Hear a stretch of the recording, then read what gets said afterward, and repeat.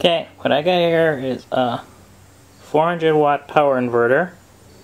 The power inverter is hooked up to 24 volts, around 24 volts. I was getting 27 earlier, but the electric scooter with two 12 volt in series 24 volt 10 amp hour batteries. That's a 7 amp hour battery right there. There's two of them in series, and it's running my laptop right now, charging it up.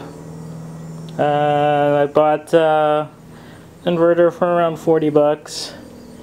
I bought this, I got the speaker cable, microphone cable, because it uses an XLR plug. Anybody with electric scooter, you know what I'm talking about, it's a metal plug.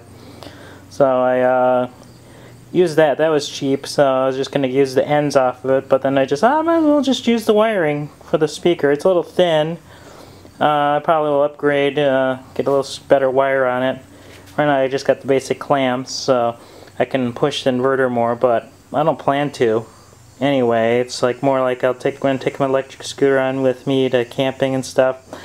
It'll be useful to charge the battery, the iPod, you know, it's like usually at the end of the trip you're like, oh, I just need a little more power for my laptop and my iPad and my phone, and I'm at the campsite and like, what can I use for power?